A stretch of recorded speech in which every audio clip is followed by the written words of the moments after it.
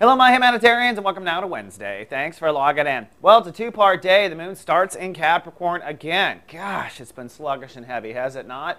But then transitions into Aquarius, so sunny and cool by the second half of the day. So if you find yourself waking up super moody and you don't want to deal with anyone, just keep going forward. You will be fine by the second half of the day. Then it's time to really be charismatic. Do what you do best, okay? And you might get called in what we call soul service, which is that you're helping the world understand how they fit into the big picture.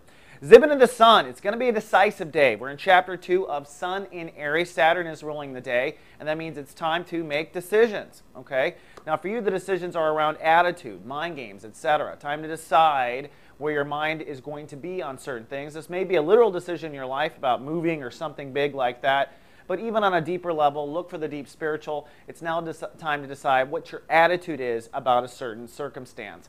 And it's Wednesday. We have an episode of Skip Jennings' Urban Mystic going live today. This is Chapter 3 of Sun in Aries. He is on fire this month, if you've not caught up with him. And tonight, DJ David Palmer live with Astro Mingle, streaming live at 8 p.m. Eastern Time, 5 p.m. Pacific Standard Time. Live chat, live music, live astrology advice. He is an astrologer, so don't miss him. He's down at soulgarden.tv. Click on Astro Mingle.